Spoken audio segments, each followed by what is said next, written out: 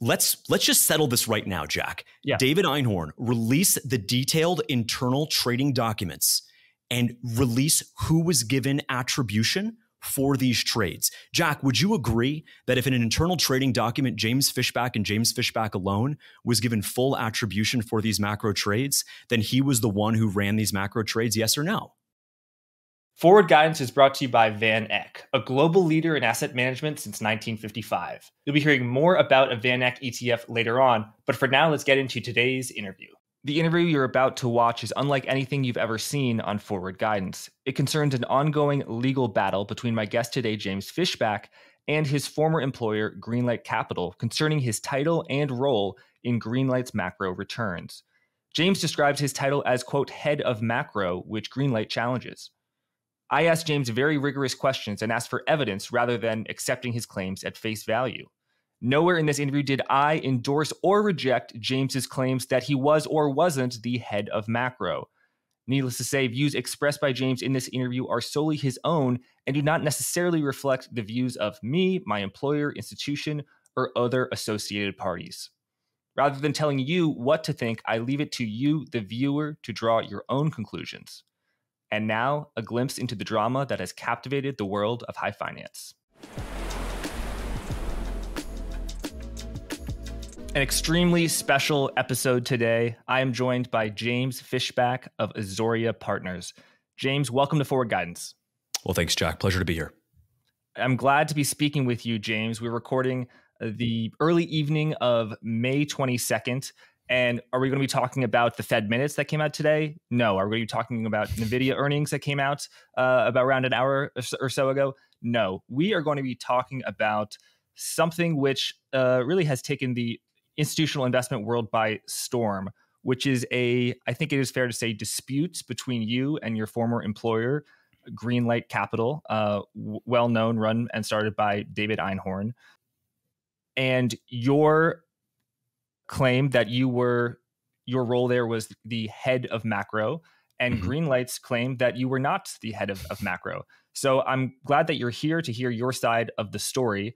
Tell us your story. What happened? What happened that led to this? Yeah, well, almost don't even know where to begin with all of this. I was a consultant for David Einhorn for 2 years while I was running my own hedge fund called Macrovoyant. Before that, I dropped out of college. I got $15 million to run a macro fund after sophomore year. I did that for 5 years. And then in the spring of 2019, to use a term that Gen Z likes to use, I slid into David Einhorn's DMs on Bloomberg and suggested a Fed funds futures trade idea in line with what was happening with the mid-cycle adjustment that ended up happening in the summer of 2019, where the Fed cut at the July meeting, September meeting, and October meeting. So I reached out, pitched him a trade idea. To his credit, he took me up on it. He put the trade on. A couple weeks later, he made, I think it was about $2 million on the trade. And that began a relationship where he was paying me to generate, structure, and share asymmetric macro opportunities with him that he was then putting on in his fund at Greenlight. So we did that for 2019. Things got really interesting in 2020 when the pandemic hit. I went from talking to him maybe twice a month to several times a week, sharing ideas, sharing feedback on what I was seeing. And to tell you the truth, it wasn't just a working relationship, it was a friendship. And I considered David to be a friend. At the end of 2020, he offered me a job. And I took it, of course. I am more than anything, I'm a kid of a working class background. I grew up in South Florida. Mom's an immigrant. Dad was a city bus driver for 10 years, dropped out of college. And so I was running a fund. I was having fun with it. But to work for someone I looked up to, like David Einhorn, I read his letters in college. It was a really awesome opportunity. So I took it. I joined the firm in early 21 as an analyst. Shocker. That's the big scandal. I was hired as an analyst, and I went from running my hedge fund as a PM to working as an analyst for David, generating, structuring these macro opportunities. I was then giving trading authority in the fall of 21. And then after a insane, and I think I can call it that, an insane 2022 for macro performance for Greenlight, I was given more responsibilities, more autonomy. And that term head of macro is really where that started. And so here we are today. I left in August of 23 to start my new fund, Azoria Partners. I'm really excited about that. And I was shocked that the day that I left, I was put a letter in front of me that says, you know, that $300,000 that you owe us because you borrowed against your collateral in the fund? Well, we are going to extend that loan, $300,000 of financial reward for you in loan forbearance, on the explicit condition that once you leave here, you never refer to yourself to anything other than a former research analyst. My investors reached out to them to want to get confirmation that I was who I said I was, that my responsibilities and my contributions were what I said they were.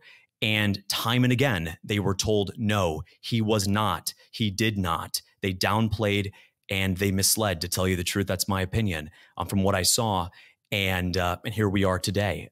So this has really been, I've been quiet about this for the better part of a year. It started the day that I left. I've been trying to quietly resolve it. We were both invited on a podcast to have a spirited debate, a lively debate about Tesla, the Fed, passive versus active investing. And I encouraged David to participate. And that's when he sent the tweet that some are calling the tweet heard around the world, where I was, never did any research in my life, this, that, and the other. And I think that's how we got into this predicament. Yes. And so by the fall of 2023, you had a lawsuit against Greenlight in the Supreme Court of the New York County, and Greenlight had a lawsuit against you in the Southern District of New York. So let's just wind back the clock to 2020. So you were hired in early 2021, and your title was what? Was analyst. So my offer letter was analyst. Now I want to kind of correct the thing of analyst or research analyst. I don't know. I'd have to go check. It was one or the other, but I want to make clear there's no distinction at Greenlight. Everybody who's an analyst is a research analyst. There's just one type of analyst. So when we hear analyst, Jack, I think a lot of people think Goldman Sachs right out of Notre Dame, working on the desk, calling people left, right, and center. The analyst at Greenlight, there was 6 of us, and several of them had MBAs from Ivy League schools. And many of them were, I think I was the youngest by a decade. And so when we say analyst at a hedge fund, that is very different than a right out of college analyst working at Morgan Stanley on the commodity tradings desk. And so that, I think, is a big misperception. I was hired as an analyst. I was previously a PM right before I joined Greenlight.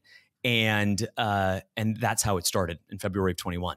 In February of 2021. And in your lawsuit against Greenlight, you say you were previously employed by Greenlight, beginning as a research analyst, then as a trader, and finally as its head of macro. Can you describe your journey through Greenlight? And I mean, it sounds like you, based on research analyst to trader and then head of macro, it sounds like you got promoted twice. Is that what you would say? That's exactly right. And my history, I want to be careful to not divulge anything confidential. Everything I've spoken about is in the open, whether it's in lawsuits or it's whatever the case may be.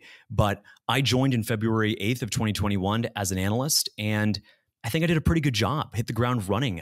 David referred to the macro performance in 2022 in their annual letter as the best ever. And certainly the numbers internally were reflective of that, not just in terms of dollars, but in terms of risk-adjusted returns. You'll have to remember that when I was there, Greenlight, and this is all public information, Greenlight was not a member of the National Futures Association. They were not registered as essentially a macro hedge fund. And so that meant that they could only invest 5% of their assets in the types of trades that I would do. And so when numbers like $100 million are mentioned as profits that I generated, that was generated on, let's just hypothetically say Greenlight is $1 billion fund. If 5% of $1 billion is 50 million, which is what the macro denominator would have been, that's only as much as could have been allowed, then you're generating $100 million of profit on $50 million of capital. That's pretty darn impressive. I have the returns from that letter that you referenced. We'll get into that in a moment. But can you describe, how did you learn that you were promoted? Who told you were promoted, and how did that happen? Let's start from research analyst to trader, and then from trader to head of macro. Yeah. So in both cases, these were fairly informal promotions. Greenlight is a very small firm. It's 33 people in total. Like I said, 6 on the investment team. And so people would be given new responsibilities pretty much on a whim. When I was promoted to trader, I was now given trading authorization. I was now told, hey, you can do XYZ. Again, I don't want to get into too much detail to violate my confidentiality. But when you're promoted at a hedge fund like Greenlight, it's not like they bring out a cake with balloons and send your mom a big letter home. It was, here's new responsibility, and here's how you carry that out. And here's a new title. I've been promoted before. You've been promoted before. They typically have a letter that says, this is your new title. It was title A and now it's title B. Yeah, no, never got a letter in either case. Okay. Never got a letter, but got the increased responsibilities. And of course, as you saw in that email in the lawsuit, Daniel Reutman, the chief executive officer, referring to me as the head of macro, being registered for a conference to be on a macro panel at the Citi Global Equities Conference as the head of macro. Again, if I had my company email right here with all of the emails, all the examples I was referred to as the head of macro, that would be, I'd have access to it and I could share that. I think the bigger thing here, Jack, is everyone wants to get caught up on a title. And to be fair, that's exactly how this started. But the bigger question here is, who is responsible for Greenlight's insane macro performance? The title is part of that. But the crux of this debate, of this dispute, is David responsible or am I responsible for what Greenlight did in macro over those 3 years? Who do you say is responsible? I know the truth. And I encourage David to release the detailed internal trading ledgers that show the answer to that question. Okay, so you are correct that in the 2022 letter, he says it was the best macro year ever. Gross returns for that year for the entire fund were 42.3%, net 36.6%. The macro gross returns were 5.7%. I presume the net returns were smaller than that. So let's just say, just comparing the gross, 5.7 to 42.3. I'm really being honest when I say I'm not very good at math, but that is around 12 to 15% of the return. So I think in a lot of people's minds, Greenlight Capital is not a macro fund. Sure. And so it's fair to say that macro is a small percentage of Greenlight's returns. By definition, it had to be, Jack. It had to be a small percentage because of that regulatory limit, that CFTC 413 de minimis exemption, which says that if you are not operating as a commodity pool, in effect, a macro hedge fund, you cannot invest any more than 5% of your capital in macro derivatives, interest rate futures, swaps, et cetera. And so, absolutely. Got it. And so you do say that over the time period you were employed, you helped generate $100 million in trading profits. Tell us about those profits. I cannot, if David gives me permission, I'll be happy to talk about exactly what trades contributed to that. You can look in the public letters about the types of trades that were referenced. Interest rate futures tied to the path of the Fed in 2022 is one example in that 2022 letter, along with inflation swaps and a number of other instruments. But again, I'm more than happy to talk in detail about exactly the trades that I put on, but I would need David Einhorn to give me permission first. Got it. When did you first consider yourself to be the head of macro? When did I first consider that to be the case? This would have been in early 2023. Again, it is, you come into the office. I worked remotely, so I wasn't coming in. I probably went to the office only a total of 8-9 times my entire 3 years there. And I was in an analyst meeting with all of the other analysts and everyone on the investment team. And David turns and, what does our head of macro think? And then a couple weeks later, I'm introduced to investors at the Robinhood conference as the head of macro. And then I'm signed up for a conference as the head of macro. And this just becomes a running title within the firm that isn't just a title because, hey, how's it going, our macro guru? This was also a title that corresponded with increased responsibilities, increased ability to take risk, and so on and so forth. And so I think that's the big thing to consider here, isn't just what the title is for itself. It's also de facto, what does the title represent? If I wasn't running the macro book, Jack, who on earth was? Was David? Well, I would leave it to your listeners to answer that question. I've been doing multi-asset macro derivatives trading now for close to 10 years. I have run a macro fund. I have thought a lot about this. And so when you think about this massive increase in macro performance in 2022, coinciding with me joining the firm in 2021, I think that would leave listeners to make an inference that would be sound. You know, David's a brilliant investor when it comes to stock picking. You know, he and I have a disagreement about Tesla, and I've made that clear publicly. That's why I encouraged him to join this debate that we were both invited to. But when it comes to macro, when it comes to the type of exotic derivatives that Greenlight was involved in, when it comes to the types of interest rate derivatives that were referenced in those letters, it's pretty clear that only one person would have been in a position to run that type of complicated macro book. You say the word exotic. When I think of exotic, I think of things that no one really trades anymore, that only existed like before the great financial crisis. I mean, things like variance swaps which are traded, things that have really weird names that I would not say shorting Fed funds futures or buying a SOFR call op or put option is exotic. When you say exotic, how exotic are we talking about? Well, let me just speak in general terms. I don't want to reference anything I did at Greenlight, but when I think exotic derivatives, I would say second gen FX exotic options, second gen interest rate exotic options, all OTC. I would think variance swaps. I would think volatility swaps on FX vol, variance on equity index vol, in the sort. Okay, so those are exotic. Got it. Yeah. I know certainly a Fed funds futures contract or a SOFR put tree is not an exotic option. But nonetheless, it's still part of a macro book. Was this head of macro ever referenced in writing? And did you ever get a formal promotion letter that changed your title from research analyst to head of macro? I didn't get a formal promotion letter in either of my promotions to trader or to head of macro. And both were met with increased responsibilities. These were referenced internally and externally. And that's how it went. When did you learn that you were the head of macro? Because you must have heard that term originally. Yeah. For the first time. When did you first say, I'm the head of macro? Look, I don't remember the exact date. Maybe they should have given me an offer letter when they promoted me to trader and when they promoted me to head of macro. I don't have an exact date for you. And I think the bigger question here is twofold. One, if I wasn't the head of macro, who on earth was? Two, who was responsible for Greenlight's insane macro performance?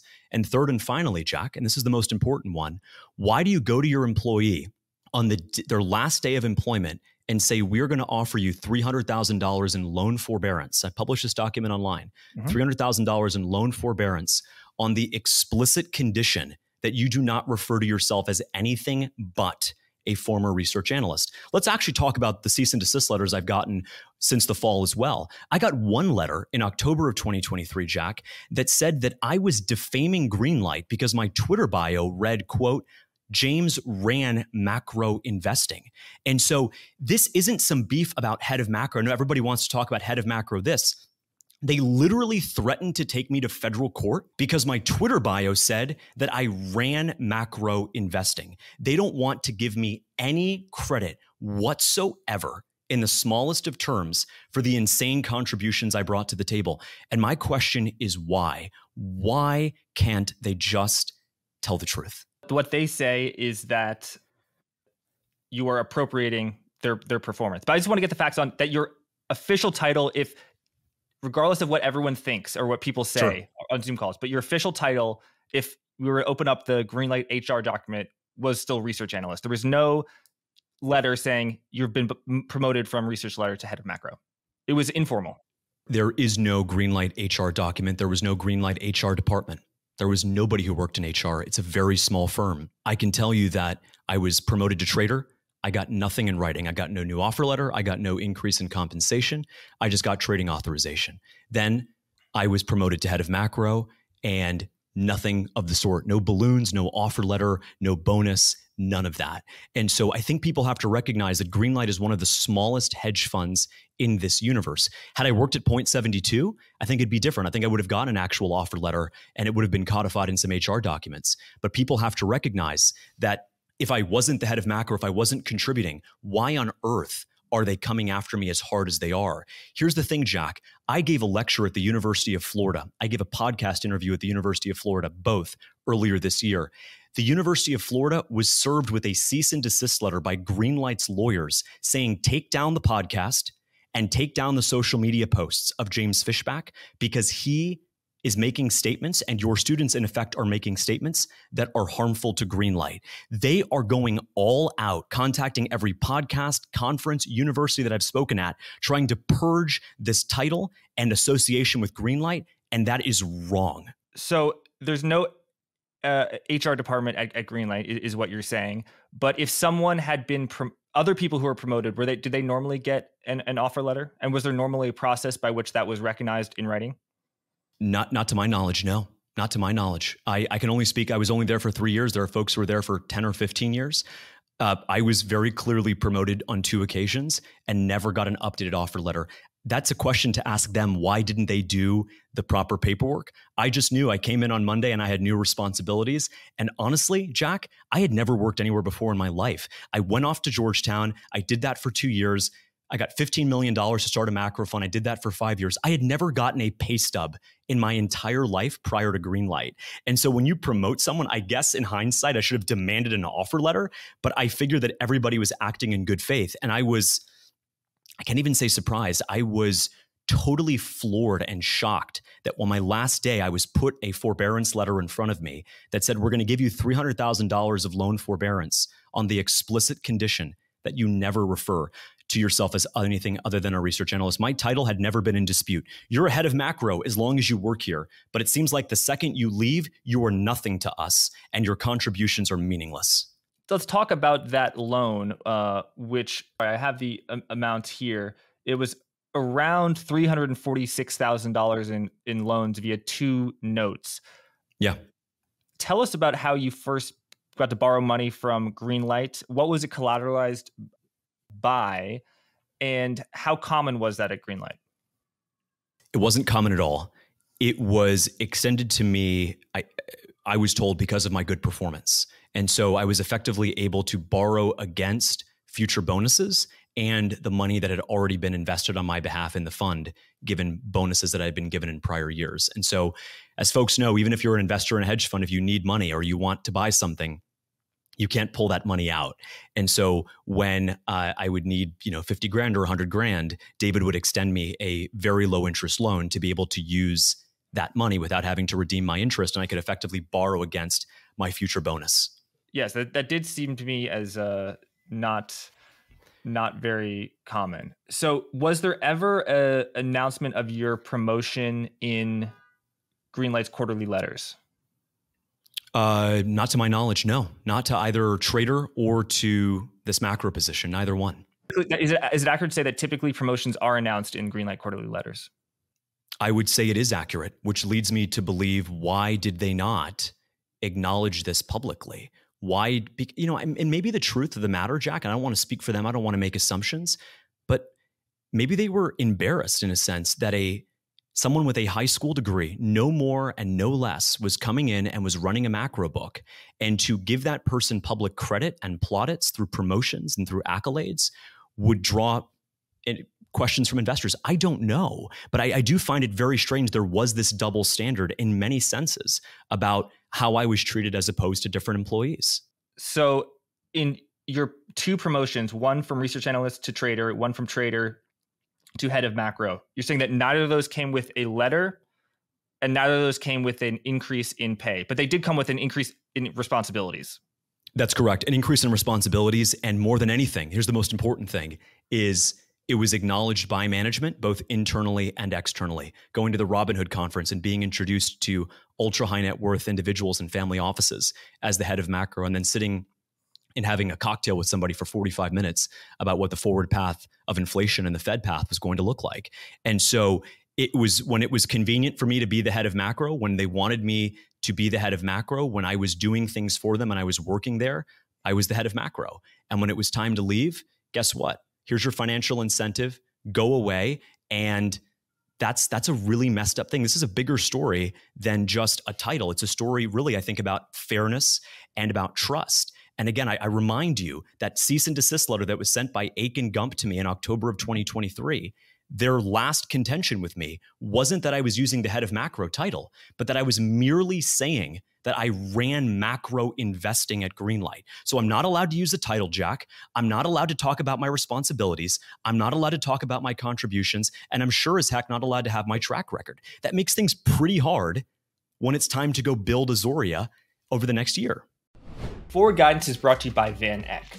The Van Eck Morningstar-wide MOAT ETF, ticker MOAT, has outperformed the S&P 500 for over a decade. How? MOAT strives to achieve a simple but challenging task: buy quality stocks when they're undervalued, and sell them when they're overvalued. Visit vaneck.com/moatfg to learn more. That's vaneck.com/moatfg. Now the disclosures. All investing is subject to risk, including the possible loss of money you invest. Visit vaneck.com to carefully read a prospectus before investing. The VanEck Morningstar-wide Moat ETF is distributed by VanEck Securities Corporation, a wholly owned subsidiary of VanEck Associates Corporation. Thanks, let's get back to the interview. When you say you ran macro investing, how would you define running macro investing? That's a great question. So here's how I define macro investing, and here's how I define running it.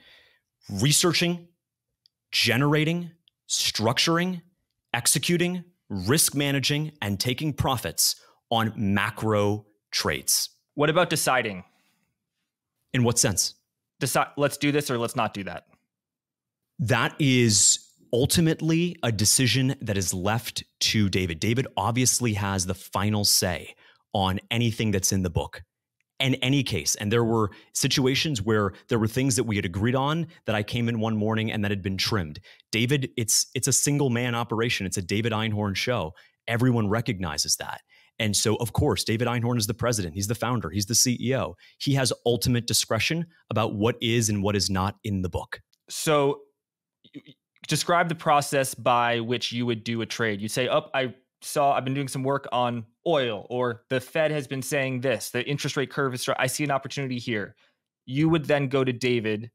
David would say yes, tell you to do the trade. I'll give you just an example of how this would work. We would look at a Fed meeting, for example, and we would say, we think there is a chance that the forward guidance at this meeting is going to change what the next 6 months of Fed pricing looks like. So I would do the research on that. I would generate the idea itself. I would structure that idea. Some of the markets you mentioned, Fed funds futures, SOFR, OIS, 1 year, whatever the case may be. I would then take that idea would get cleared, and I would go and execute that idea in the marketplace. Risk management, come back, and then we'd have a conversation about taking profits. And did you ever put on trades that David didn't know about and didn't authorize you to do? No, David knew about everything. David was intimately involved in every trade, in every aspect of the portfolio. And of course, he ran the show. So I came to David on everything. We had conversation, probably spoke almost every single day, even though I was a remote employee. I think one thing that's interesting, Jack, for your viewers, is there were 6 folks on the investment team, many of them, like I said, 10 to 15 years older than me. And I was the only one who had the ability to go out and trade in the marketplace. And I took that. I always conferred with David, Jack, because I valued his feedback. I valued what he was thinking about and how it might fit into other parts of the portfolio. So for example, if we were making a rates trade at the time and he had some view on tech or industrials or defensives, he might want to size that trade in a different way than had he not had that exposure on. And so I always went to him for advice, for feedback about how we were going to precisely size these things. And I valued his input in that process. You said you valued his inputs. Yeah. But wasn't it your input that he was using because he was the one making the decisions, or you were making decisions? When you say making the decisions, what do you mean? Deciding what goes on. You come to David likes the idea, you do it. He doesn't like the idea, you don't do it. Yeah. I mean, that's the case in any situation, is that if the founder and the CEO of a hedge fund does not like an idea, it will not get into the book. Right. But again, unlike you, I have zero experience at hedge funds, but I think that in the multi-pod model, if some portfolio manager wants to go long calls on S&P 500, he's not going to Ken Griffin. And so he's running his book, as opposed to someone who maybe works for him who says, we should do this, we should do that. And then he makes that decision. Do you see the word running suggests command and authority? I don't know that it suggests command and authority. I think if you run a restaurant, you still defer to the owner of the restaurant if you're going to change the menu, right? I deferred to David, both out of respect and out of the institutional setup of Greenlight Capital, which is not a multi-manager hedge fund. It is a single key man operation. Yes, but it has multiple strategies. And Do you think if, let's say in 2022, Greenlight made the wrong bets and they were down 20% in their macro position, who do you think would have been blamed for that? I would have been.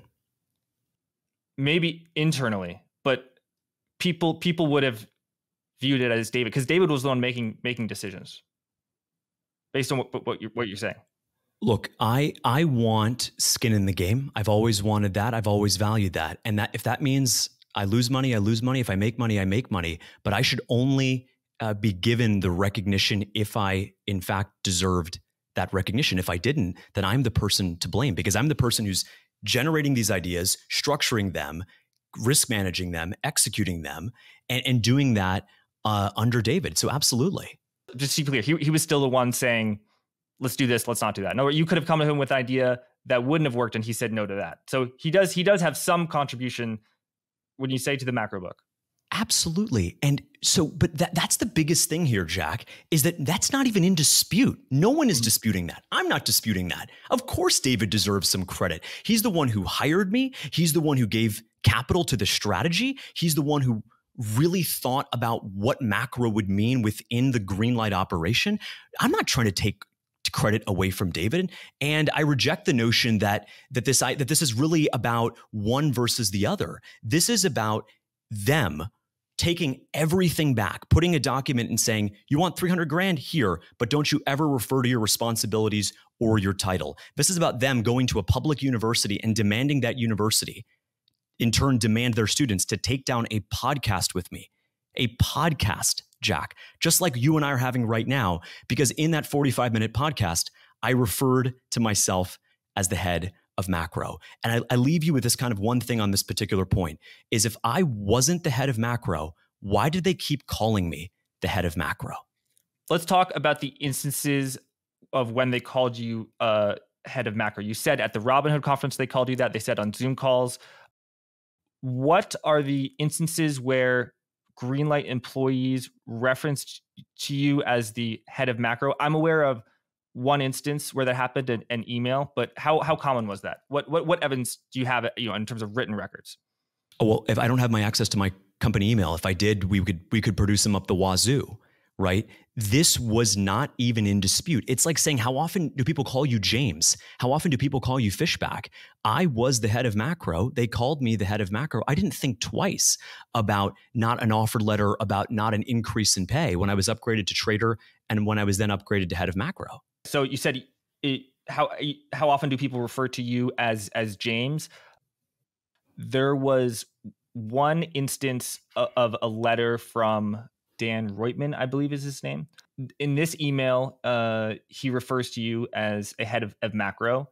Mm-hmm. I believe that was Dan Reutman trying to get you into a GLG conference or interview with a Federal Reserve official. Is that the accurate circumstances?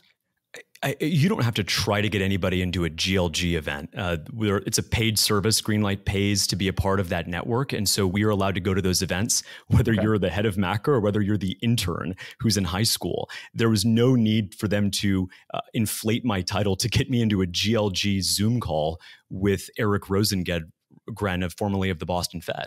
Okay, that's a good point. So that is an instance of I believe he's the chief operating officer of Greenlight, referring to you as a head of macro. Are there any other written records where other Greenlight people, i.e. not you, refer to you as that? Not that I have access to, but discovery is going to be fun, Jack. Discovery is going to be a lot of fun. We're going to find out a lot of stuff that I don't even know about how exactly this went down and why it went down. And again, this title was not in dispute up until I said, hey guys, I'm going to leave. I'm going to do what David did in his late 20s. I'm going to start my own hedge fund. It was really nice knowing you. Boom, here's a letter, $300,000 of loan forbearance on the explicit condition that you never refer to yourself as anything but a research analyst. And then within 45 days, I'm being served cease and desist letters. Jack, I want to point out one thing real quick. What is the difference between suing someone for defamation successfully and unsuccessfully? There's one big difference. I don't know. And that is I can go out anywhere, anytime, and criticize anybody. And it's not defamation so long as I'm telling the truth. It's been 8 months since Greenlight threatened in a written cease and desist letter to sue me for defamation for referring to myself as the head of macro and running macro investing. Why haven't they sued me? Why haven't they taken me to court on that charge of defamation for using a title that allegedly is not mine? The reason why they have not filed that case is because it is not defamatory to tell the truth. I believe that is the case. Unlike in the UK, it is not defamatory to tell the truth. And I'm glad, you and I live in a country where the truth is not defamatory. And actually in a video where you said, dear, on Twitter, you posted, "Dear David Einhorn," and then that's the only words you said that you posted a video. It ended with, "I care about the truth." My message to David is this. I have a lot of respect for you. I learned a lot working at Greenlight for 3 years. We made a lot of money together. If you want to compete, let's compete. Don't use your lawyers to email the University of Florida, as you did, to email conferences and my friends and my partners and threaten to sue them if they so much as have me on a panel as the head of macro. Don't do that. Let's just cut this out. Let's compete. Let me start Azoria. Let me start my hedge fund. You run your hedge fund. And let's circle back in a couple years and see where our performance is. Nothing about currently being in litigation prevents you or me from telling the truth. So you should respond to this video, David. You should, because the truth is all that matters. I'm glad that we are doing some truth discovery here. So you said, you think in the Greenlight servers, there are other emails that refer to you as head of macro, not just this one from Daniel Reutemann. Absolutely. Absolutely. And Jack, if I would have known they were going to pull this crap, I would have recorded everything. I would have taken screenshots of every last email. I would have recorded David, head of macro this, head of macro that. No, of course. But I come in, I'm this naive kid, right? All I have is a high school degree. I was running a hedge fund for 5 years. I got $15 million to drop out of college. I come work for David Einhorn. I'm just kind of happy to be there. And I'm doing this macro stuff. 2020 happens, 2021 happens. And if I would have known they were going to pull these shenanigans, and that's what they are, they're shenanigans, then of course I would have documented everything. But that's why the United States has a court system. That's why that court system allows for discovery. And I look forward to those documents coming to light in that process. I mean, I saw it on Twitter, but how do we get access to the letter from Dan Reutemann in the GLG thing where he referred to you as head of macro? That was filed in my public lawsuit as evidence of that particular use of the term. And did you file that after you left? Yeah, so I filed that after I had one of my investors reach out to Greenlight. It's about to invest $10 million. A preeminent family office was going to invest $10 million in Azoria. And just as due diligence was coming to an end, they had forgot to do a basic reference check. That's just kind of trust but verify, right? You want to, hey, he says he worked at Greenlight. Everyone knows he worked at Greenlight, but let's just do it because we have to do it because that's our SOP. Send an email to Dan Reutemann and they ask, hey, we want to confirm what was his responsibilities, what was his exact this, that, and the other. And then Dan Reutemann shoots back and says, he wasn't the head of macro. We never had a head of macro at Greenlight. And so that investor, I can, I guess, understand why they did what they did because I was effectively being called a liar. They did not end up investing, costing me a $10 million investment in my new fund. And that's where we said, look, when you lie and you cause damages and you do it in such a way, then that is defamation. And that's why we filed this suit. And again, I want to remind your listeners, if I am lying about my title, they have the resources to sue me any day now. It's been 8 months since they've threatened to sue me for defamation for calling myself the head of macro. That's what the cease and desist letter says, 2 of them. These are the same people who have sent cease and desist letters to podcasts, to universities, saying, don't have him, don't have him. But they've yet to sue me, the alleged culprit. They've yet to sue me for defamation. Why, Jack? Because to sue someone for defamation, they have to have said something false. And there's nothing false about me being the head of macro and me running macro investing at Greenlight Capital. So if you filed the whatever suit, I actually don't know what it is, but with evidence of the email from Daniel Reutemann referring to you as head of macro, if you filed that when you had already left Greenlight Capital, how do you have access to that email? So I had access to that email because I took a screenshot of it right before I left. But you didn't take screenshots of other emails where you were referenced to as head of macro? No, because this was self-evident. I mean, I'm not going to sit there and go through every last email. This was an email that I had recently gotten, that had recently come up because Dan Reutemann was talking about it. I screenshotted that email. Again, I trust the court process. I trust what discovery is going to bring up. Again, if the way we're approaching this from a legal standpoint is, when you call someone something, that's who they are, especially if you publish it externally and the whole world sees it. In this case, you have someone from an external firm seeing it. Again, you don't call someone the head of macro if they're not the head of macro. It's not some colloquialism like macro guru or macro genius or here's our macro dude, here's our macro whatever. No, head of macro is a recognized title on both the sell side and on the buy side. GLG, we were paying them to attend their events. They had no reason to inflate anything about me. It was a Zoom call with Eric Rosengren that 7 or 8 people were on. There's no reason for him to lie about that or to inflate my title.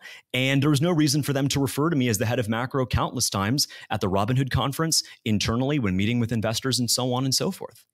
So you are saying that there is a countless, or let's say an N number of emails and written evidence on the Greenlight server or email server that where other people, other employees of Greenlight, perhaps David Einhorn himself, refer to you as the head of macro. And those existed, but when you left, you took a screenshot of one instance of that, but not the others. So there are N-1 that in discovery you think will strongly support your case. I know will support my case. And again, I want us to focus on what is really at stake here, Jack. I know this all started because of the head of macro title. I know that's how this whole thing started. This is much bigger than that. It's about who is responsible for Greenlight's macro performance in 21, 22, and 23. That's the question. And so I'll give you one particular example. I don't want to get into too much detail on this, but on the internal documents that David Einhorn can release any day now, and he hasn't, I was given full attribution for the $100 million in macro trades. So I'm actually staring, I can't show you, of course, but I'm staring right now at my internal trading ledger that goes through all of my trades by instrument and the profit or loss on those trades. And right at the top, it says Fishback performance. And then in the column next to each trade, it has my initials JF, JF, JF, JF. And so you might have a theory or a definition of what it means to run macro. But by Greenlight's own admission, their own internal trading documents that were used to determine my bonuses and my compensation, I was given credit for these trades and no one else. Funny enough, by the way, there are situations in which other folks at the firm were given dual credit between different analysts or between David and an analyst. And on this ledger I'm looking at right in front of me, there's only one person's name, and that is mine. And not any other analyst or not David? No. And I encourage David to release these documents. If I could, I would release them in a heartbeat. But David Einhorn should publicly release these. There's nothing to hide here. Again, this is like straight out of a Billions episode, Jack. Podcasts, the university, I have student groups who are saying we can't host you anymore on campus, podcasts being deleted, rewriting history, purging my name, purging the comments and remarks that I've given, all because of this. This can't be just about a title. And that's why I want us to focus less on, well, when were you called this and what email, this, that, and the other. This is not about a title. It's about who deserves credit for what happened at Greenlight Macro for those 3 years. Was there anyone else on the macro team besides you? No. Got it. I was hired. I was a portfolio manager of my own fund for 5 years. I was hired at Greenlight to do similar work that I was doing for David. I also want to remind folks, and we haven't talked about it yet on this interview, that I posted it on X last week. I had an investor text me a couple days ago saying, I see what's happening on Twitter. I just want to let you know, when I was doing due diligence for your fund, I reached out to Greenlight and I asked them to confirm that you were a paid consultant for David. And they refused. And I asked them again, and they refused to tell me that you were a paid consultant. I was obviously a paid consultant. I've shared publicly the images of checks that say Greenlight Capital, paid the order of James Fishback, and in the memo, get this, Jack, macro consulting. And so it's not about a title. I know that's how this started. I know this, that, and the other. That's literally the meme of what's going on. And some of them, to tell you the truth, are pretty funny. But yeah, they are pretty funny. when you're saying, well, he never consulted for us, he was never a macro head of macro, he never ran macro investing, he wasn't responsible for macro investing, anything that I say is defamatory. And that's really messed up. And I urge them, I plead with them, if I am defaming you, if I am lying about my title, my contributions, and my responsibilities, that would be defamation, and you would have grounds to sue me. They certainly have the resources, Jack, to do that. They threatened to do so on 2 occasions in September and October of last year, and they haven't yet. Why? Because to sue someone for defamation, they have to be telling falsehoods. So I just want to be clear. They did not say that you didn't consult for them. They merely did not confirm or deny. So that is a difference. And I have seen that check of you as a consultant, and when I have no reason to doubt its veracity. So yeah, I don't think anyone is denying that you worked in macro. No one is saying, no, he was a utilities analyst. You know, you're a macro guy. Yeah, I think it's the head of macro thing. And so no one was in the macro department. I mean, David was involved. So say the 2 people who did macro were you and David. I think even you would say you were junior to David. Oh, everyone was junior. Everyone was junior to David. I know. So don't you think the word run implies some sort of senior position? Jack, if I'm lying and I didn't run macro, they can sue me tomorrow in federal court, and they haven't for 8 months. I get what you're saying, but if I am lying, then I am defaming them, and they could have every opportunity to sue me, and they haven't. Why haven't they if I'm lying? I think part of it, James, is the extreme vagueness of the word head of macro and running macro. I think on the key facts, it sounds like what I've seen from Greenlight, and they're publicly available documents, that what you're saying does not. So I mean, yeah, that David was in charge of making discretionary decisions. You executed the trades. I think the disagreement is whether that constitutes running macro or head of macro. Do you agree with that? That a lot of the disagreement is on semantics rather than the facts? No, because I'm staring right now, again, right here at the internal performance sheet that breaks down all of my trades with a nice little number at the end of it there. And I am the one given full attribution, Fishback, and my initials, JF. And so you have your theory, Jack. I understand that. I'm privy to the facts here. Greenlight is privy to the facts. There's only 2 people really in the world that know what happened here. I guess 2 parties, me, them, and their legion of lawyers, right? And so let's just settle this right now, Jack. Yeah. David Einhorn, release the detailed internal trading documents and release who was given attribution for these trades. Jack, would you agree that if in an internal trading document, James Fishback and James Fishback alone was given full attribution for these macro trades, then he was the one who ran these macro trades, yes or no? I honestly don't know. And I'll give you an example from my own experience. At a previous company I worked at, my official title was something that it was not a very senior sounding title. It sounds like, as you allege, so similar to you as you allege, I had an outsized impact on booking very important guests. Maybe it's my arrogance to think, but maybe it is accurate that I played a role that was a lot larger than my title suggested. But my title was still my title. Okay, but you didn't answer the question, Jack, with all due respect. I asked if there are internal trading documents that give me and me alone attribution for the macro book, then who ran the macro book? So you're saying that none of the macro positions were only run by you and attributed by you?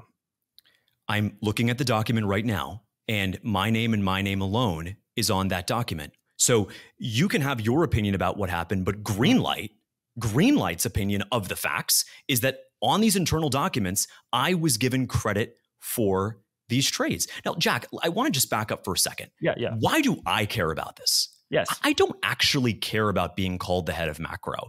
Maybe it sounds like a great pickup line. I think that's one of the memes, is being able to slide into someone's DMs and say that. I care about this, Jack, because in America, you are allowed to compete even with your billionaire ex-boss. I care about this because I am trying to start a business. I am trying to compete. I am doing what David did in his late 20s, which was leave your firm to build something new and hang your own shingle.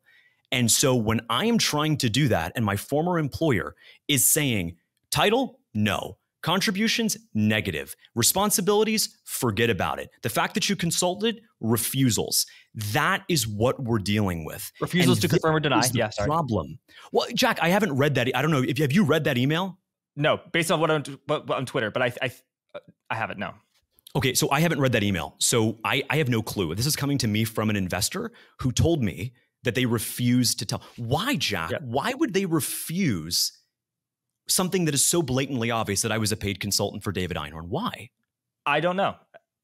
I'm not going to speculate. Okay, I'll tell you why.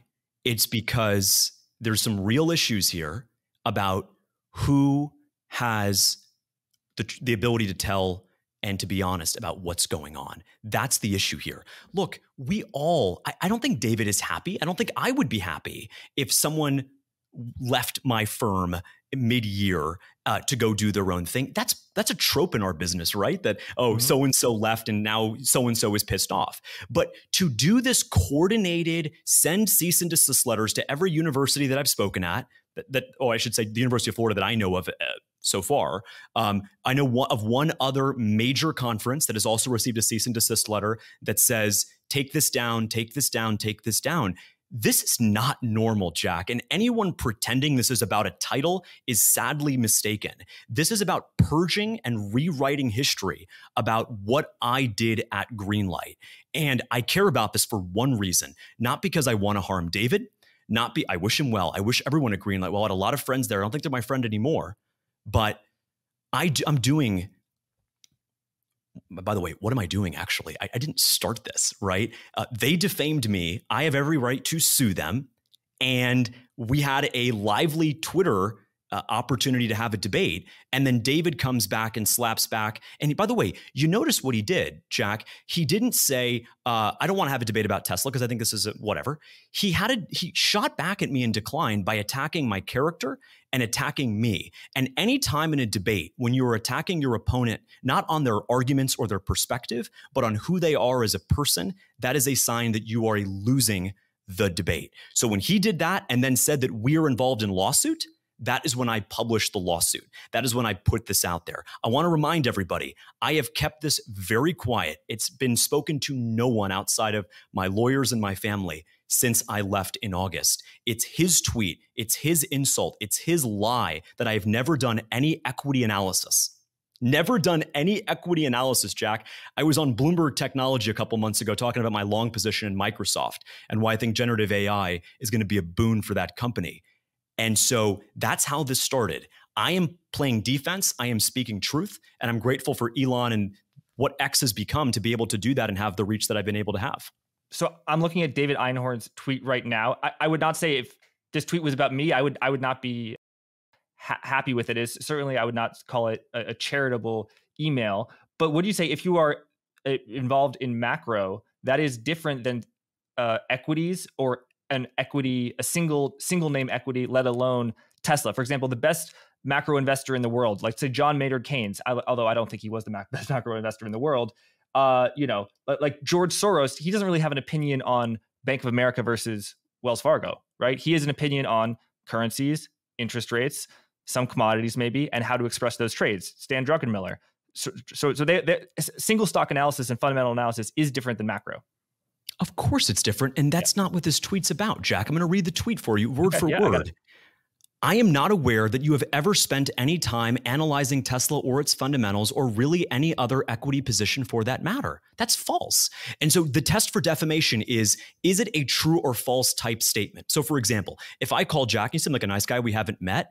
If I called you a douche, I would never call you that. You're a good guy. I am a big fan of your podcast. If I called you a douche, is that defamation, Jack? No, I'd say it's a matter of opinion. It's a matter of opinion, but inherently it's a matter of opinion because I could never prove that you're a douche one way or the other. If I call someone a fraud, that is defamation because you could prove someone's a fraud. They've been charged, they've been convicted of fraud, so on and so forth. So when David says, I am not aware that you have ever spent any time analyzing Tesla or its fundamentals, or really any other equity position for that matter, that is a true or false provable statement. Because clearly I have. It's public. I've written publicly about my position in Tesla. I talked recently about this ChatGPT moment for version 12 of FSD, which is this end-to-end neural net, replacing 300,000 lines of C++ and having this AI-powered full self-driving. And I've, again, done a ton of research. It's almost crazy that I would even have to defend this point. And so I want to remind everybody, there's a multi-billionaire and then there's his former employee, and one is defaming the other, and one is trying to stick up for himself, tell the truth, and simply start a business. I say this with humility, Jack. If I were not going to start my own fund, if I were seeking a job at, let's say, Point72 or at BlackRock or at Millennium, David's tweet would be the end of my career. David's tweet would be the end of my career. And very well maybe the end of my career. I don't know. I don't know. This is a very damning tweet to say something this false and this defamatory. And so when you're debating someone, attack the argument, don't attack the person. He then goes on to mention that I wouldn't do this because of the ongoing litigation. That's the first time the litigation has ever been mentioned publicly. And that is when I respond, and I want to be as transparent as possible. I post the full lawsuit, and folks have dissected that since. I just want, so you do agree that fundamental single stock analysis is different than macroeconomic analysis, and that most of the work you did at Mac, did you ever do any work at Greenlight that was single stock analysis on individual companies? That's not what the tweet says. He doesn't condition it on at Greenlight. You did not do any other equity analysis or analyze Tesla. He says, I am not aware that you have ever spent any time analyzing Tesla or its fundamentals or really any other equity position for that matter, period. Certainly not during the 2 years while you were a macro analyst at Greenlight. And so those are two separate statements. Mm-hmm. He made a blanket statement that I've never done any work on any stock in my entire life. He did do a hedge, which is, he did, so you could think it's kind of a legalistic move, but he said, I'm not aware that you have done that. Okay. So we've done it. I've thought a lot about this and obviously talked to my attorneys about this. If simply saying I'm not aware or in my opinion was giving you a way to exonerate yourself from defamation, that would be too clever for our legal system to work.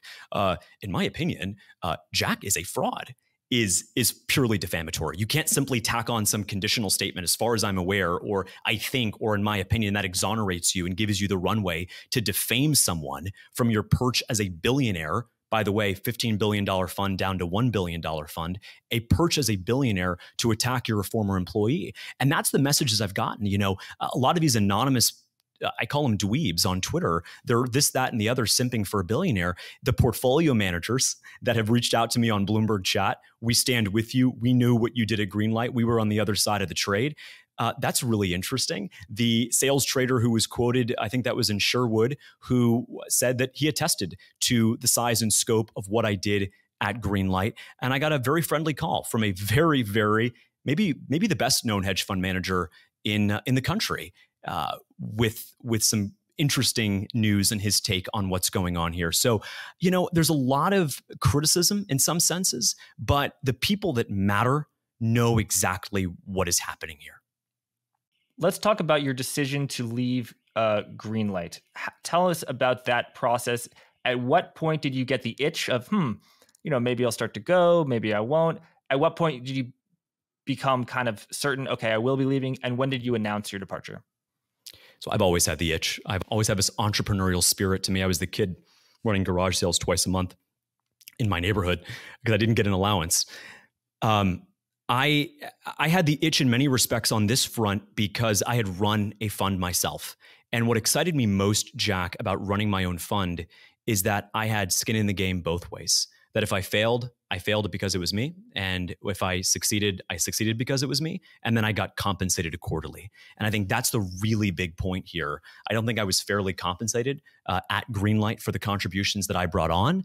And I wanted to build something where, one, I could be independent, and two, I could really own the upside, in terms of, you do the math, right? 20-25% performance allocation, if in on the profits. And I much would prefer to do that independently than to be awarded some bonus at the end of the year.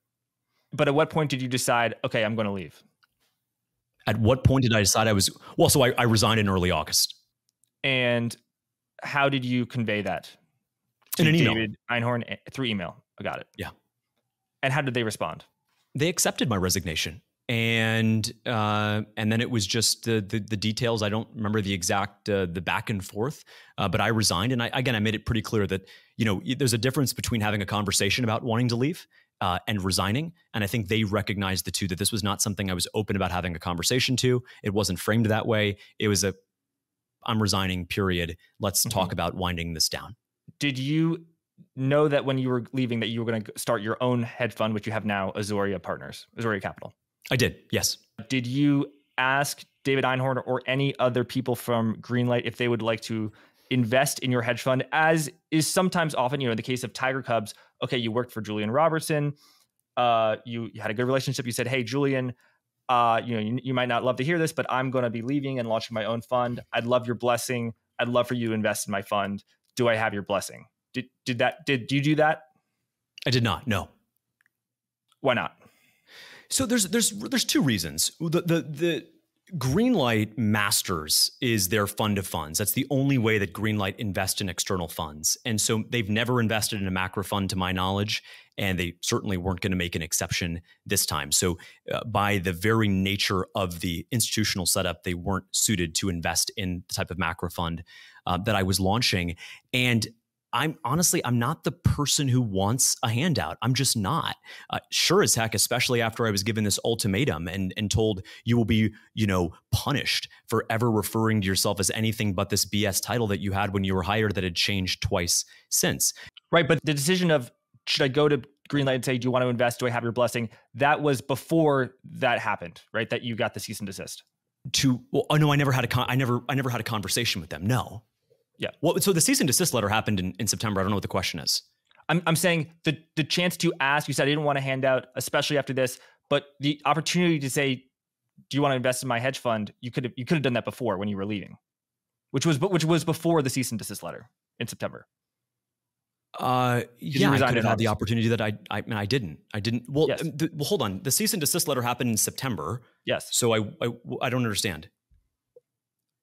I'm saying that you left in August, and presumably you would ask for the blessing, but before you leave and you tender your official resignation. Not necessarily. No. Not necessarily. Okay. No, because I needed to wrap up a couple things internally. And so I was finalizing some things. I had to wrap up some things internally that I can't obviously discuss about what I was working on at the time. I wrapped those things up. And then usually how these discussions go is that once you've finished everything up and you're wrapping up your employment and that's final, then you have a discussion. And so when I saw that letter, I wanted nothing to do with them. And again, I was mindful of the fact that this was something that internally, there was no precedent for investing in a macro fund. I'll give you another example, Jack. I was recently told by a well-known investor that they could connect me with a fund of fund that would invest in hedge funds run by minorities, whatever that means. My mom's Colombian. I guess I'm Hispanic. I don't really think about my race all that often. And I said, heck no.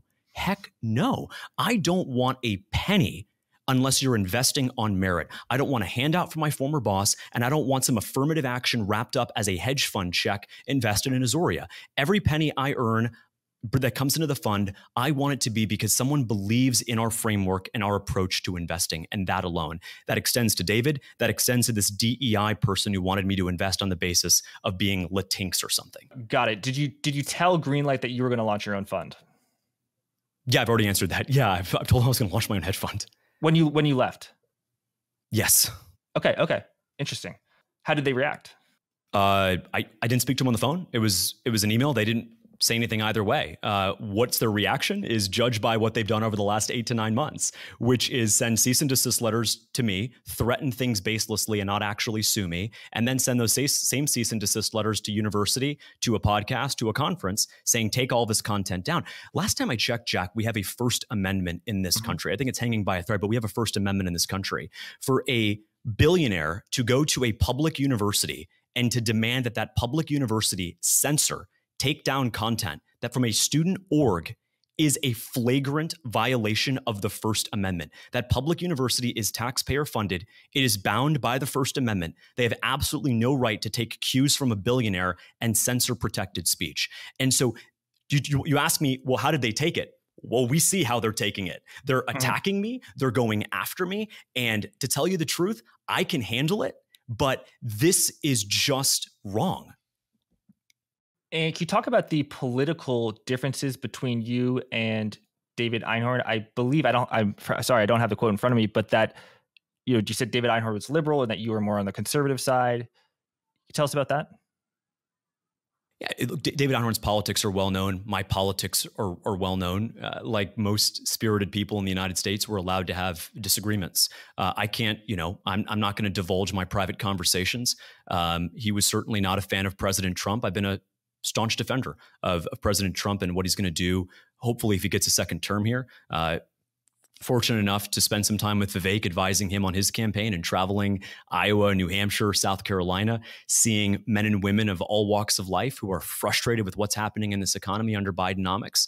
And those are my politics. And so I think that, to some extent, if there was any catalyst, me going out and writing in the Free Press, as I did in May and June of 2023, about the censoring of conservatives in high school debate, that certainly ruffled some feathers when I went on Fox News and Newsmax and talked about a young lady from Broward County, where I grew up, who was told at a high school debate tournament that she was not allowed to bring up President Trump in a speech about President Biden's foreign policy. Certainly, that was not well received at Greenlight.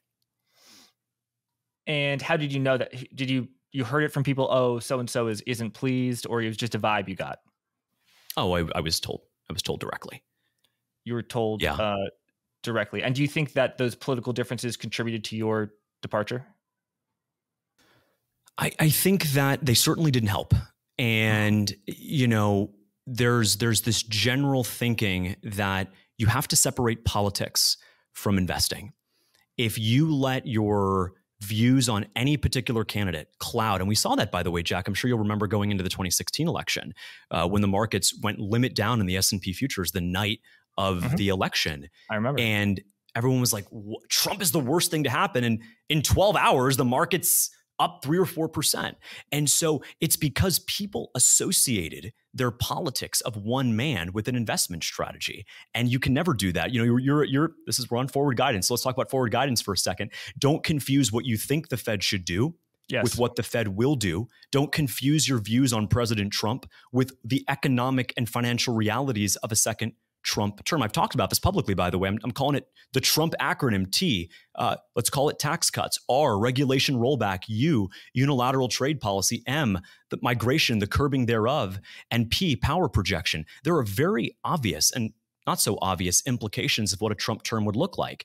And if anyone is working anywhere and has a fundamental disagreement about Donald Trump, and that person is not, I don't think, viewing things necessarily in the most rational way. And I'm not talking about anybody in particular. I'm just saying, if you and whomever were starting a fund and they had a view of any particular politician that was not rooted in truth and rooted in, you can have disagreements about the guy. You can call him the orange man. You can laugh at his tweets, but he was a game changer for the economy.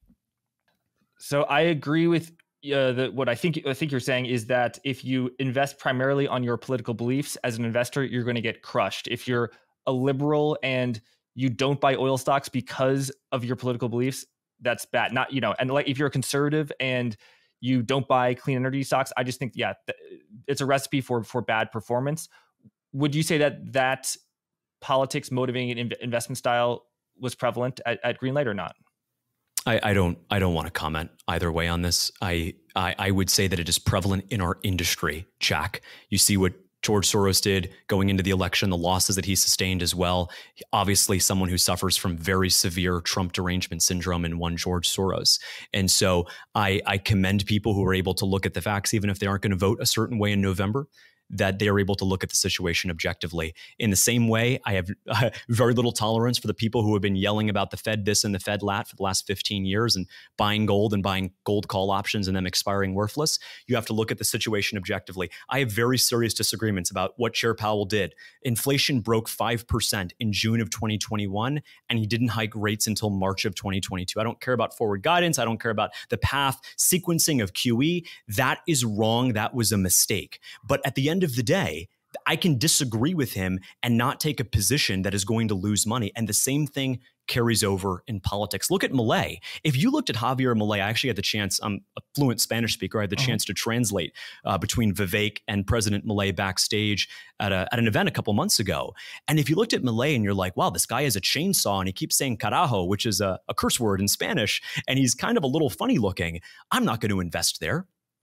That would have been to your detriment, especially if you thought about going the other way, which is shorting. And then you have someone like Druckenmiller who says, I like what this guy has to say. He rejects the World Economic Forum. It rejects that type of state-run economy and embraces the beauty of libertarian capitalism and laissez-faire markets. Were there other people at Greenlight who were Republicans? I don't know anyone's voting record. I know that it was a firm that was based in Midtown East of New York City. You can look publicly at some of the people that David Einhorn supported. Again, this is not about differences in political opinion. This is about, to the extent that it matters, to what extent are you letting those political differences influence your investing process coming into an election year in particular.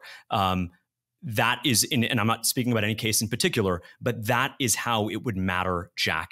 I have tons of friends who are Democrats. It's their ability to separate their personal politics from their investing. That's what ultimately matters. David Einhorn, I believe he is a supporter of something called the Einhorn Collaborative and the New Pluralists, which sounds like it's something which is trying to get people to not be closed-minded and bring people on all sides of the aisle together. So that doesn't sound like something that's incredibly partisan. If someone is found in something to new partisan, at least to me, but perhaps you know differently. I would probably know a little bit better, Jack, to tell you the truth, since I don't doubt that you have more information. Of course you do. No, I understand. And look, I don't want to comment on David's charitable work. I think he's done great work in that space, and I don't necessarily know these organizations well enough. And again, I'm not commenting on his political investing process at all. I want to be very clear about that. What I am saying is folks who confuse their political beliefs with their investment process are doomed. I don't think I'll disagree with that. Now, as promised, let's talk about your investment views and your macro views. Thank you for... Wow, that couldn't come soon enough. What are you thinking right now in terms of stocks, bonds, the Fed? What are your views? So I've had this framework for thinking about the Fed, which is, I've called it the lemon head problem. The Fed has a lemon head problem. And what do I mean by the Fed has a lemon head? I'm not calling them lemon heads, although there's certainly evidence to suggest that many of them are, given how they conducted themselves in the post-pandemic era of monetary policy. We are living in a higher R-star world. The neutral rate is much higher than the Fed appreciates, than the market appreciates. And so what that means is Fed policy is not as restrictive as everyone thinks it is. And why do I call it lemon head? Those lemon head, have you ever had lemon head candy, by the way, Jack? I have. Okay. Well, you put them in your mouth. First thing you is sour. That's sour. Then you get sweet. And so the perception is it's a sour candy, but it's actually a sweet candy. The perception was that the fastest rate hiking cycle since the era of a guy named Paul Volcker was going to be bad for growth, was going to be massively disinflationary, and was going to be bad for risk assets. And we actually haven't seen that. And so Lemonhead, because it's been counterintuitive, you pop a Lemonhead, you expect it to be sour. It is at first. That was the stock market going down 18% in 2022 in the face of the Fed funds rate going up at the rate that it did. But then it starts to sweeten up. And the reason it sweetens up is because the structure of the US economy has fundamentally changed. For the most part, we are an economy that our assets are floating and our liabilities are fixed. The 30-year fixed rate mortgage is uniquely an American phenomenon. Don't find those in the UK. Sure as heck don't find those in Eastern Europe or South America. And so when people were clamoring about 8% mortgage rates, I was looking at the data on Bloomberg. The average effective outstanding mortgage rate was 3.6%. Fed funds could have gone to 15 or 12%, Jack, and people would still have been paying on average 3.6% on their mortgages. And so that represents about 80% of household liability is the mortgage. And so when you have folks who are paying not more for this increase in rates and are actually being rewarded through the fixed income channel, you have consumer deposits. You have this insane excess savings that we're now not compounding at 0, but we're compounding at 4 or 5%. If you go to Robinhood.com right now, you will see the word earn interest before you see the word crypto.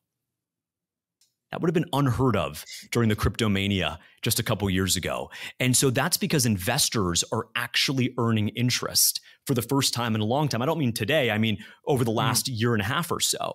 And so let's think about the breakdown here for a second, Jack. If your liabilities are fixed, which means if rates go higher, you are not paying more in interest expense. And as rates go higher, you're actually earning more on the excess cash balances, a lot of which was tied to the enormous transfer payments under the CARES Act, under the COVID Appropriations Act, and of course under the American Rescue Plan, the last of which was particularly ill-timed in the face of what was happening in the economy and the pandemic. Then guess what? The economy doesn't actually operate the way you think it does. Rates going higher up to a certain point isn't actually going to slow growth. It's going to do the opposite. So interest rates going up, the liabilities are fixed. So the 3%, 4% mortgages that homeowners got in 2020 and 2021, or the incredibly long duration fixed rate, Amazon issuing a 40-year bonds that's, only a small, tiny amount above treasuries in terms of the yield. Sure. The private sector has huge fixed liabilities. So the rise in interest rate isn't going to immediately affect them. It's going to take a few years. Got it. That's exactly right. Yes. And that was not widely appreciated in 2022. And I think, now objectively, it definitely is more true than the consensus thought it was, because we did not have an imminent recession, as was the consensus. I repeat, and long-term viewers will know, there was a headline from Bloomberg Economics that said a 99% chance of a recession. And that's a pretty high percentage. And, we have not had one yet. It is a year and a half later. But James, on the fixed, on the asset side, floating rate liabilities, you have a bank account, you have a money market fund, you used to get 0, now you get 5.5%. How stimulative do you think that really is? Because isn't it true that people the average asset in a money market account or bank deposit is a corporation or a very wealthy individual whose spending habits are not going to be wildly impacted by earning a little bit more income, as opposed to sending checks to average citizens who are going to spend that money? So the truth is both, right? You had transfer payments in that first part, call it again, 2020 and 2021 of the pandemic, that lit the foundation for this to even be a possibility. Those were obviously inflationary. I mean, think about this. The CARES Act, through that supplemental unemployment top off, you had 2 out of 3 workers in America making more on unemployment than they were at work. Obviously, the pandemic was a part of that, right? But why extend those conditions through the American Rescue Plan? Yes, at a lower amount, but why extend those types of conditions? Let's think about that, Jack. That's a massive negative labor shock. You're taking labor out of the market, right? Because now they're making more sitting at home, ordering DoorDash and Chipotle. Shout out to Bill Ackman. And on the other side, you're giving them this ability, this cash to then spend money. While there's a third option, a third category, which is, oh, wait, we're lending, speaking of that word loan forbearance, we're giving them loan forbearance and giving them the ability not to pay back their student loan debts. In some cases, private companies giving loan forbearance on mortgages and so on and so forth. Obviously, there was a rent moratorium, an eviction moratorium.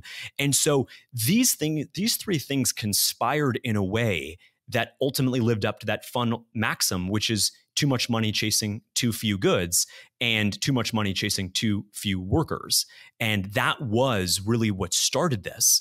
But I want to be clear. I'm not saying this is inflationary. I'm not saying this is some massive boon to growth. But the idea was, if you take Fed funds from 0 in March of 22 to 5.25, you would think that you wouldn't end up adding 3 million jobs to the US economy in 2023. You wouldn't get blowout back-to-back retail sales numbers. The consumer is 70% of the economy in the United States. Not the case in China, where it's about 55%. And so if you're going to tell me, Jack, that the US is going to be in a 99% chance of a recession, my question to folks who were saying that in 21 and 22 was, why? And they kept going back to this, well, rates this and rates that, and it's going to squeeze the consumer.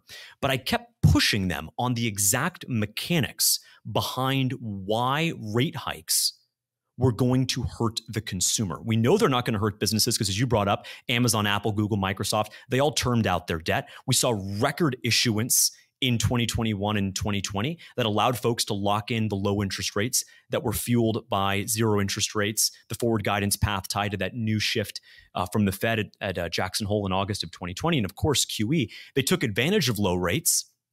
On the company side, funny enough, by the way, there are companies who are making more today in interest because of high rates than they're paying out an interest expense. So on a net basis. And this is not just a unique company phenomenon. Obviously, this is going to be weighted toward the larger companies.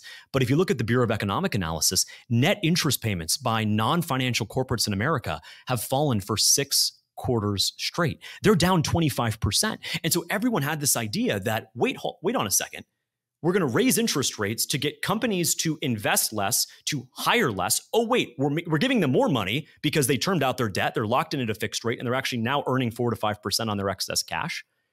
Okay, so that's not exactly working the way that the Greg Mankiw macro textbook said it was going to. And then on the other hand, Jack, we say, hold on, consumers. Oh yeah, well, they also refied their debt, their household debt at a record rate, and they're earning money on their cash. So where exactly was this going to happen? Where exactly were we going to have a recession? There's an interesting stat here. Household debt service payments as a percentage of disposable income.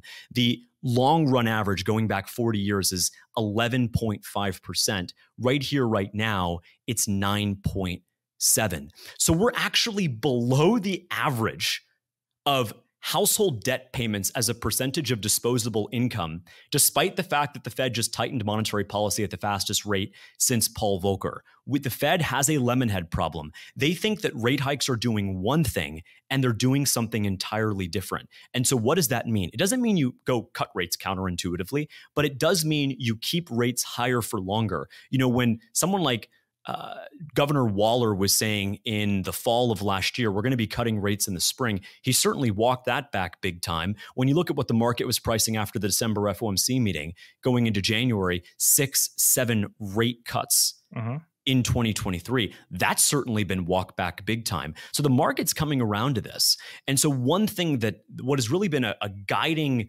framework for me in trading the front end of the interest rate futures curve, whether it's trading FX, whatever it may be, has been guided by this research, this framework that the Fed policy today is not anywhere near restrictive as they think it is. And what that means is higher for longer.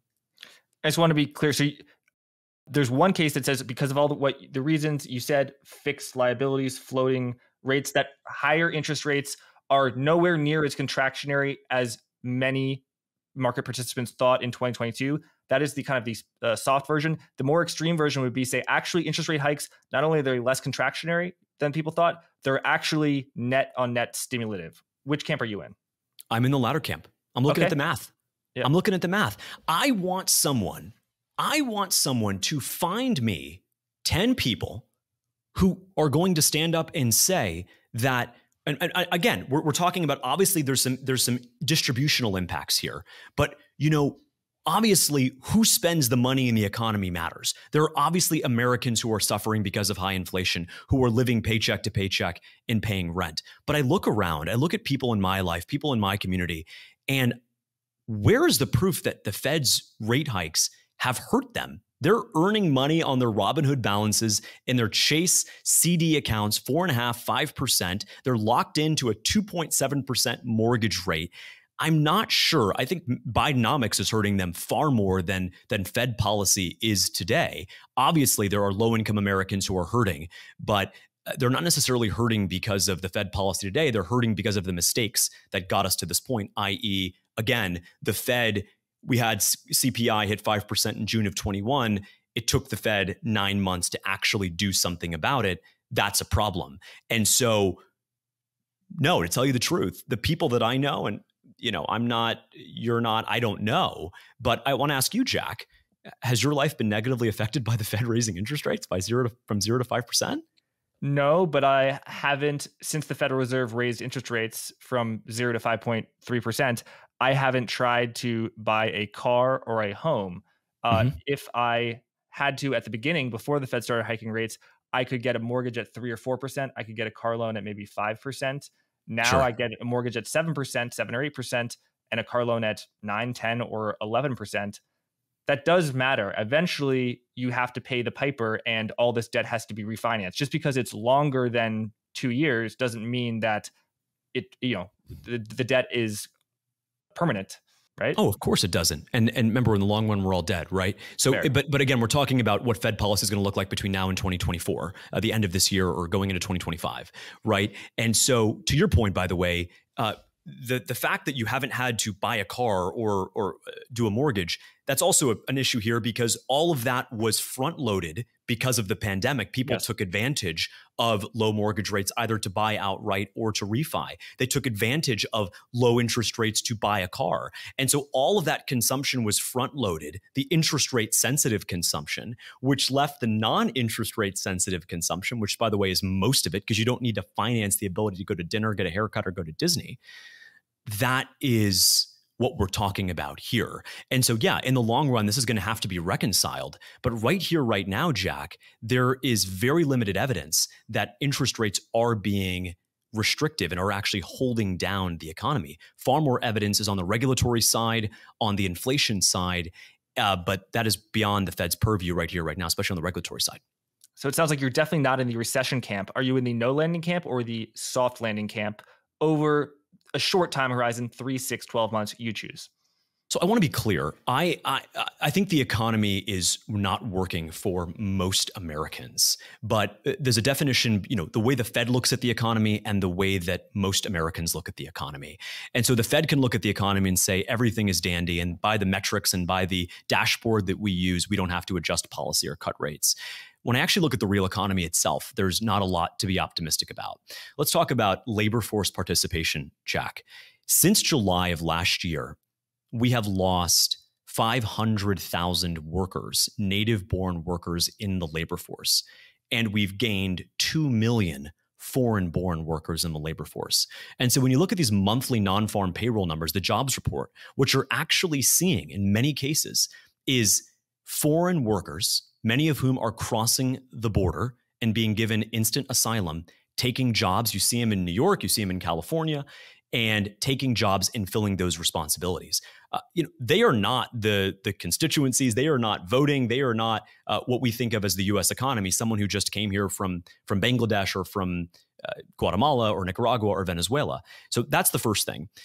Is the labor market is largely right now being driven by migrant labor crossing the southern border. And so when you look at these gains, they're not actually telling you the full picture. The second thing is, let's not confuse consumption with satisfaction. Americans are deeply dissatisfied about where things are right now. They're not happy about paying more at the grocery store. They don't appreciate the gaslighting from the Biden administration about, well, since inflation hasn't gone up any more, that you're in a good position. Meanwhile, things are across the board 20 to 30% more expensive with no signs for that coming down anytime soon. And so that's not any solace. And then I look at the things that matter, which is rural America. I look at opioid overdose deaths. I look at deaths of despair.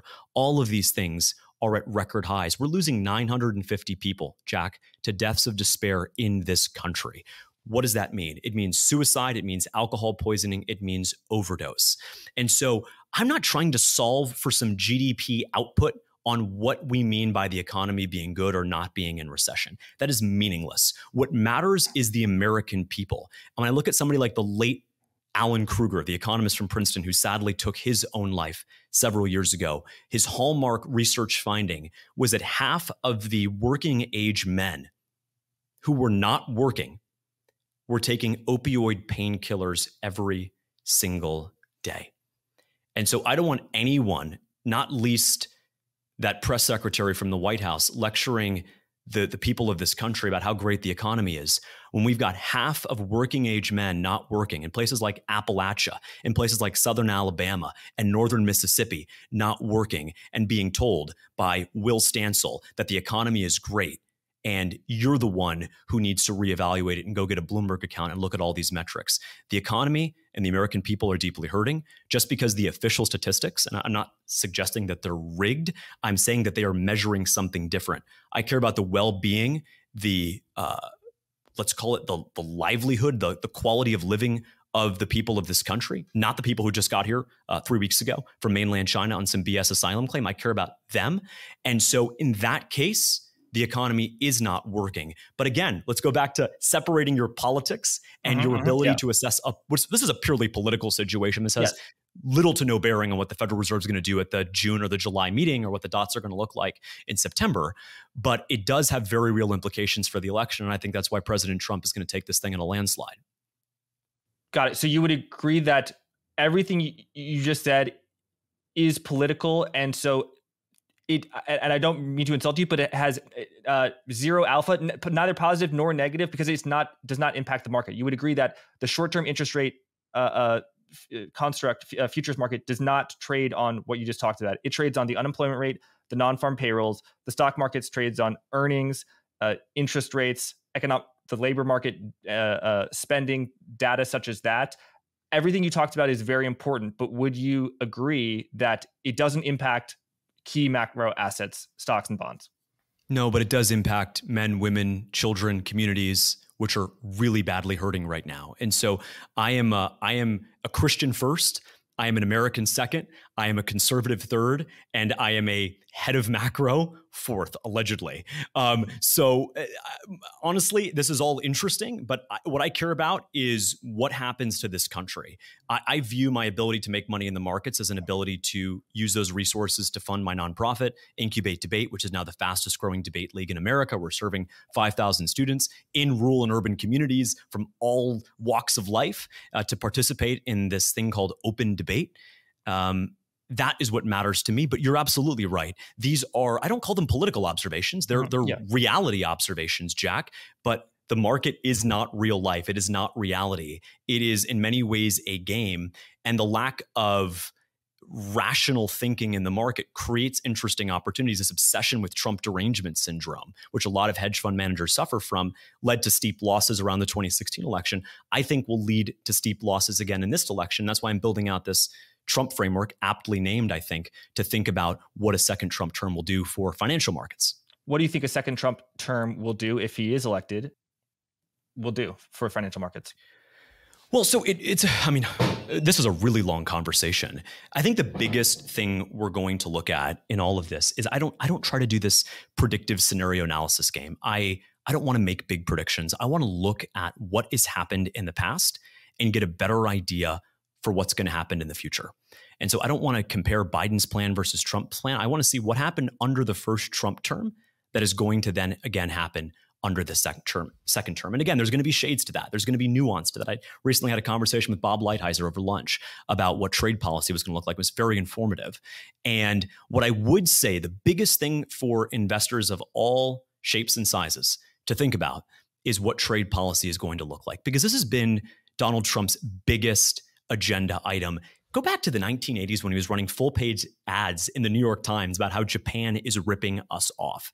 He views trade policy as the ultimate tool to right the wrongs of globalization. And make no mistake, there are wrongs of globalization. I'm not falling for that World Economic Forum nonsense. There are wrongs of globalization. And so if you view trade policy, if you view, well, what are we trying to solve for here? If you want the solution, the outcome that you're solving for, Jack, to be the cheapest possible t-shirts and air fryers, then yes, China ripping us off, taking our IP, sending stuff over to Mexico and shipping it across the border with some very lovely people is not good for the American economy, but is good for lower prices. Instead, the Trump Lighthizer view is let's not solve for price. Let's solve for dignity. Let's solve for respect. Let's solve for the amount of men who are working age but are not in the labor force and working because they're taking painkillers every day. That trade policy is the right one. And I want to be clear here. This is not tariffs forever and ever. This is tariffs as a means to an end, as a means to rebalancing trade to actually make the playing field level. And so the second other countries stop cheating and stop rigging this bilateral, multilateral trade system, that's the moment that we can take these tariffs off. And in the meantime, there's going to have to be some interesting conversations, again, negotiations between the U.S. Trade Representative, who I hope, again, will be Bob Lighthizer, and of course, President Trump's team. Trade policy is the most important. It also, Jack, happens to be the one that's largely within the authority of the President of the United States without having to go to Congress.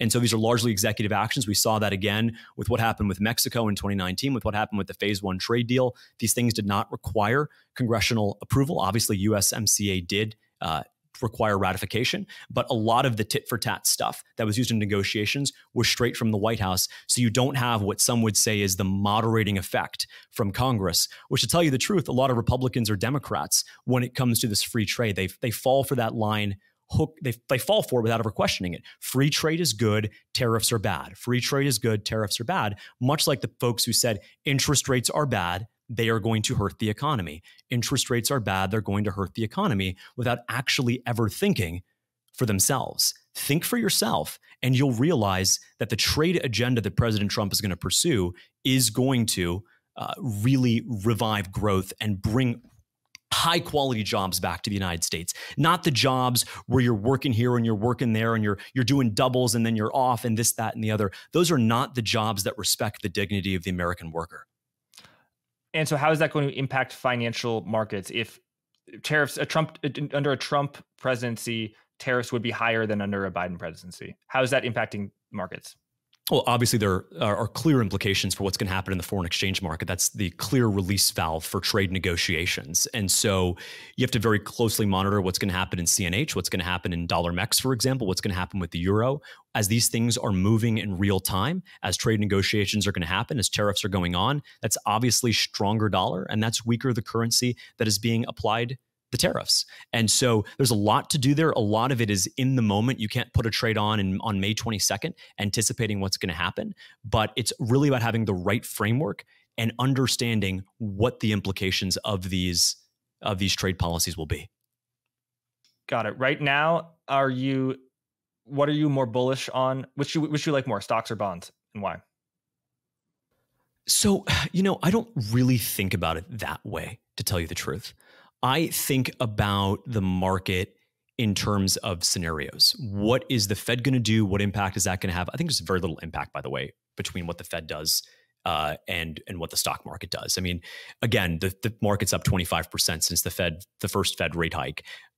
We've had just continued outperformance. The market sells off for 2 minutes after a Fed meeting and then has rallied back to all-time highs just days later. And so there's very little correlation between what the Fed is doing at any given moment and what the market's doing. And part of that goes back to the Lemonhead problem that the Fed has right now, is there's very little in terms of transmission between Fed policy and the real economy and, of course, the stock market, right? If Fed rate hikes aren't hurting businesses, which are large businesses which are disproportionately weighted in the S&P 500, then there's obviously not any impact there. Now, look at Russell 2000 versus S&P, and the divergence that you see there, Jack, is precisely because the Russell companies have higher exposure to interest rates, to floating rate debt, and so on. But I would say this: there are three key areas that I'm looking at. One of them is this higher for longer theme, which is tradable in a number of ways. I think dollar yen is a really interesting way to trade it because you have this positive carry element. Dollar yen right now, if you go on your Bloomberg and look at your screen, it's 156. But if you go out 3 months, you're not actually buying it at 156, you're buying it at 154. If you go out 6 months, you're buying it at 152. If you go out a year, you're buying it at 148. And that's because the forward curve rewards you for buying the dollar, selling the yen, because Japanese interest rates are 0 and US interest rates are 5.25. And so you get to have the right macro view, which is that the dollar will continue to appreciate, but you get to have it at a nice little discount because the market is rewarding you with that positive carry. Now, I take that a step further and I say, look, how can we juice that up a little bit? One, to limit the downside in the event that something happens for the BOJ. I don't expect them to embark on some Fed style or ECB style hiking cycle. And a lot of people are wrong about that with that prediction. But I look at that and I say, just if dollar yen is 156, you can buy a 155 digital call that is technically in the money to spot, but out of the money to the forward. And as essentially, if nothing happens, if we're just in this same spot, and I don't mean like a straddle, I mean, if dollar yen is higher than 155, you can pay something like 35 cents for that and make $1. And so that's when I think about macro, I think about the quote that someone told me very early on when I started, which was the way you structure the bet, Jack, is often more important than the bet itself. Anyone can have any idea about Japan this, about gold that, about inflation this, but how you structure that bet matters. Look, in March of 2020, when that $2 trillion CARES Act came down the pike, it was very clear that was going to be inflationary in a way that post-08 fiscal stimulus wasn't. It was literally helicopter money, from PPP to the top-off unemployment benefits to the stimulus checks. It was just handing money out, in many cases, to Americans of the lowest income variety who had the highest propensity to consume, who were then being taken out of the labor market, which was doubly inflationary, who were then being absolved of their liabilities in the moment, which was also inflationary. And so you could have looked at that and said, holy moly, this is going to lead to an unbelievable inflation rate. What was gold in March of 2020? It was 1,600. What was gold at the end of 2022? 1,600. And yeah, there was a little bit up and a little bit down. But what you're far better off doing, in my framework of looking at, and a lot of people share this framework, is do the thing that works, that is simple, that is predictable, that doesn't require you to take this basis correlation risk in mind. So instead of buying gold on the basis of inflation, don't confuse the view with the structure. You just pay a 2-year inflation swap. A 2-year inflation swap in March of 2020 was negative 20 basis points. What that was saying is the market believed not that inflation was going to be a certain number, but that deflation was a certainty over that period, that it was going to average negative 20 basis points. And 3 months later, that shot up to 1.8%. And in the traditional style of investing, you look at that and say, take your profits or trim it. When I look at that, I say, add, because now you actually have more conviction about what's going to happen, because you're seeing it play out in real time. And the cool thing about an inflation swap or a variance swap or a volatility, whatever it is, like a Fed funds futures contract, it settles into some objective terminal outcome, unlike gold. If you buy gold on the basis of inflation being higher than expected, Jack, you got to then find somebody in 6 months who's willing to buy it from you at a higher level. If you pay an inflation swap, you are exchanging what you view or what the market's view of inflation is today over some period of time with what inflation actually is over that period of time. And so that is why this type of trading framework, I think, makes a lot of sense. It's simple, it's predictable, it is liquid, it is scalable, and it applies obviously to inflation, to variance swaps. If you sell a variance swap at 30 vol and realized ends up being 15, then you know you made your money. That's not the case with the VIX, not technically anyway, right? Because it's a function of realized vol. The cool thing about these instruments too is that they de-risk and they auto-monetize with time. So if you put on a 2-year inflation swap in March of 2020, every inflation print that happens takes profit and takes risk off the table. And so you could literally just sit back, put this trade on, and not touch it for 2 years. Whereas with gold, you would have had to time it. Yes, gold went from 1,600 to 2,000. Yes, it was up over that 2-year period, but it ended 2022 at 1,600. And so you'd have had to been right on the timing, on the direction, on the path dependency, and on the view. When you're just have the view and you can express that in a simple, predictable instrument that settles into a terminal outcome, that is the way to trade macro, in my opinion. So I think you're absolutely right that being right and making money are two different things. And it often is how you express the trade, and specifically, do you have a stop loss, and to limit your losses and maximize your gains. So just to review, you do like dollar yen, being long the dollar over the yen, and in the future taking advantage of the positive carry of the dollar, the fact that dollar interest rates are higher than the yen. And you mentioned higher for longer, so presumably that means you think that the Fed is not going to cut by as much as the market expects. Do you have a view on the stock market in any possible, whether it's S&P calls, S&P puts, volatility, and the front end is compressed? Any view in stocks at all, or no? Yeah, I do. I think that the biggest thing to look at in the market today is the entrenched players who are already generating value from generative AI. And what do I mean by that? I mean companies like Microsoft, Google, Amazon, who benefit from AI in a number of ways, right? You look at the ability to actually build out the infrastructure. Look at something like Azure or Google Cloud, obviously AWS. Those are all checked boxes on being able to monetize this AI paradigm shift. Then you look at with Microsoft, their ability to sell Copilot, to increase prices, to offer new offerings to people who are already entrenched and part of that Microsoft ecosystem. Again, billions of devices between these three companies. This is not a paradigm shift where you're going to see the entrance. Obviously, you're going to have examples like OpenAI, but again, the Microsoft relationship there is important. But this is not the world in which the sort of the stalwarts, the incumbents, are going to be at a disadvantage. They're going to be at a tremendous advantage. You need capital to actually invest, to buy GPUs, to scale out this technology. You need an existing device ecosystem to deploy it to. They have that. And in many cases, they have consumer products. We just saw this new Surface laptop from Microsoft with this impressive AI GPU on board. That is in just three ways: Azure, Microsoft 365 via Copilot, and a consumer technology facing product that is benefiting from AI. And you get that in a company that is compounded at about 20% a year. I'm reminded of this Bill Ackman quote, which was, "We buy hedges not just because they're hedges, but because they make good investments on their own." And so let's just kind of take that and paraphrase it. I would want to buy companies not because they're AI companies in the sense that you look at an NVIDIA, for example. I think it's still a great company, but are strong, free cash flow generative companies. They have a moat. They have a strong management team, a strong balance sheet. And the AI kicker is there. Companies that, even if AI didn't exist, Jack, would be compounding at 15, 20, 25% a year for the next 10 years. The AI kicker is the embedded optionality. And so that's what I'm most excited about. There's some really interesting things you can do with long-term call options to reflect this view. Again, eliminating path dependency, not requiring a stop loss, because you're pretty much buying options, I think, at a mispriced volatility level and watching things reprice accordingly. And then I think holding some stuff in the underlying stock itself.